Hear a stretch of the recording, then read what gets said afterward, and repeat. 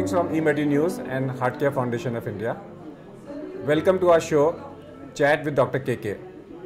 Today we have an international expert with us, Dr. Renu Virmani, who is a medical director at CV Path Institute, who is all over the world when it comes to histopathology of coronary artery disease. The name is synonymous with Dr. Renu Virmani. Welcome to our show. Thank you. Today we all talk about that coronary artery disease is an epidemic in the country, in India. Absolutely. Okay, and younger and younger people are coming. The sudden cardiac death is common. People are dying suddenly. 25 lakh people die every year because of sudden cardiac death. It is also a well-known fact that Indians' coronaries are different.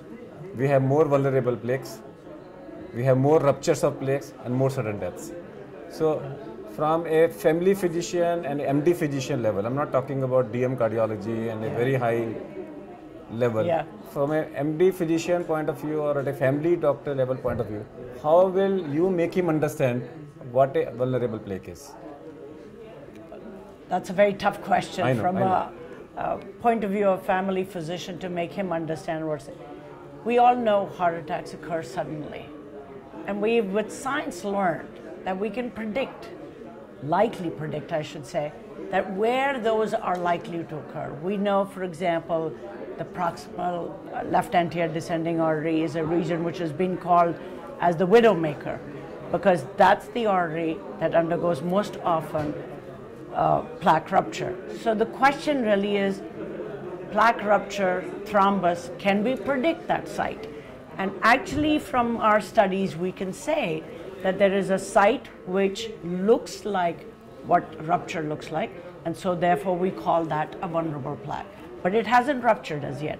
So we want to recognize that before it ruptures, before it makes a widow. So I think that's the criteria. Now, how do we recognize by morphology? We recognize it by its presence of a necrotic core, like an abscess there is. And it has a very thin cap. It's a capsule-like coating, which is just like a tumor, for example. Now, that little cap that tears apart and gives rise to flowing blood will thrombose there, and therefore that's how thrombosis occurs. But I think we can recognize this today by CT.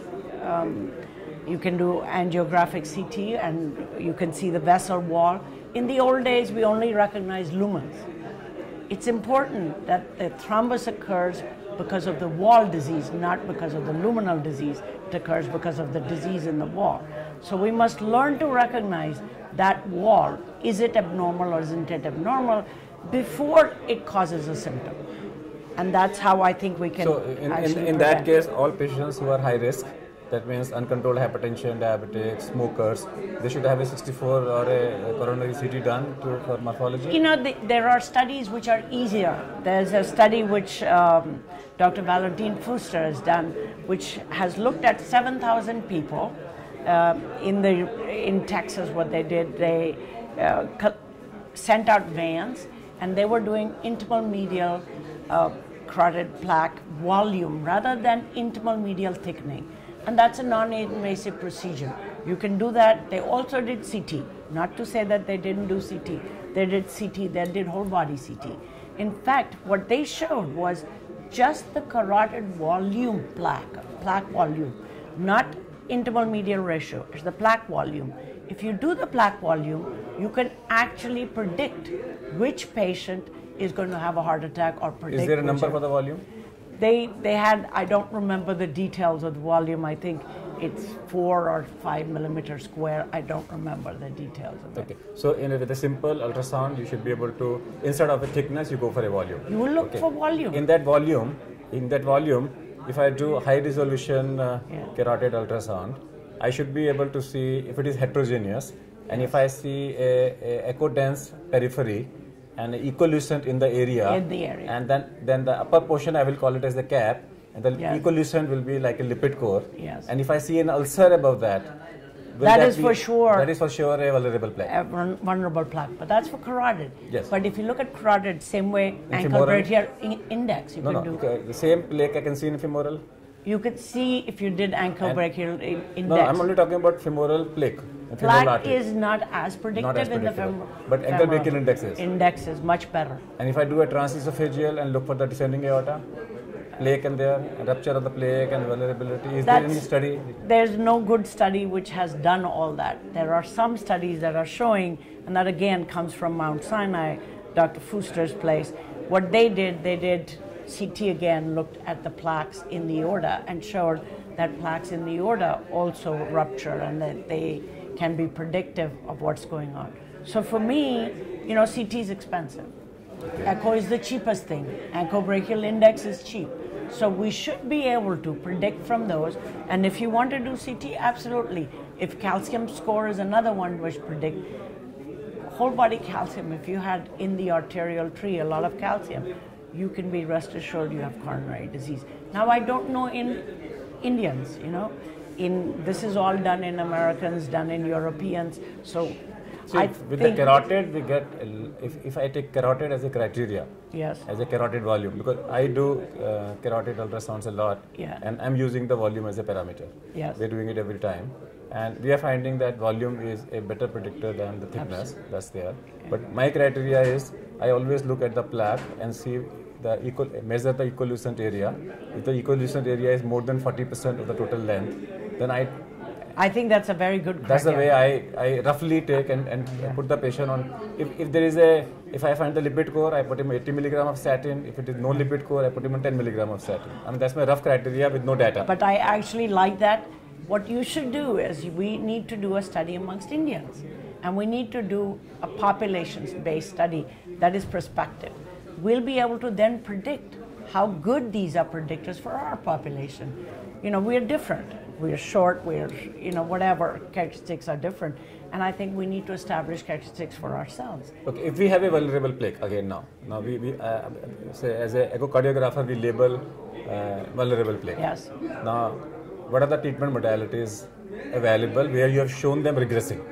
I'm talking about, yes, because statins regression you will prove. Statins is the only. Statin is the only one which is high dose statins. Now, people are saying if you do risk management, you can actually show a reduction, but it's more anecdotal rather than real studies because it's very hard to change people's habits. As Dr. Fuster I was just at his meeting, and he very nicely showed, he said, it'll have an effect for 3 months in a patient, even after he's had a heart attack. After that, he's back to his old system, his old habits. So it's very important that we emphasize and teach people that risk factor management is very important. Yeah. Any role of aspirin or anything? No. I believe in the role of aspirin. I believe that aspirin, I've been on aspirin for 20 years. I believe it is a good thing because after all, the thrombus forms from platelets. And if you can reduce the platelet reactivity, I think you have a better chance. Okay, let me go away from the vulnerable plaques. Yes. What are your hobbies? What are my hobbies? Traveling. Traveling? Yes. So you travel all over? I have traveled all over, thanks to my husband. The best 3 places you have traveled? I've Patagonia in Chile, just absolutely beautiful on earth. The second best place, I've been to South Georgia Island, which is very close to the Antarctic. And the third prettiest place probably is Baffin Island, around Baffin Island. Okay. If the government of India invites you to come out a major policy change to reduce the burden of coronary artery disease in the country, what will be your suggestion? Diet. Diet. I would say all this ghee is not, fried is not allowed, and that we emphasize what is healthy food and sweets. The Indian population loves sweets. They eat fried food all the time.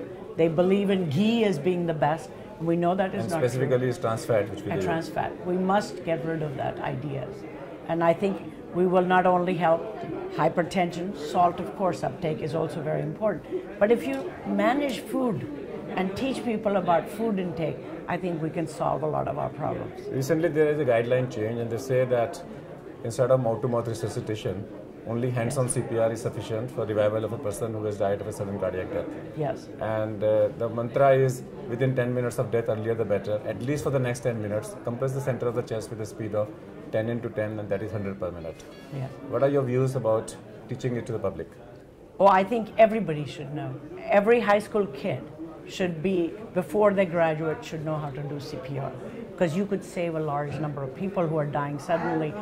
I absolutely believe mouth-to-mouth respiration is not required. I think it is majority of the time it's cardiac death where we really save people. We can't save most of the time other causes of death. So what Dr. Renu Virmani says is that if she is a policymaker in the country, she will emphasize on diet, diet and diet. A healthy diet can prevent not only heart attacks but also cardiac arrest. Thank you for being in our show. Thank you. We're grateful. And that's all for today. We'll come back with one more show. Till that, goodbye. Thank you.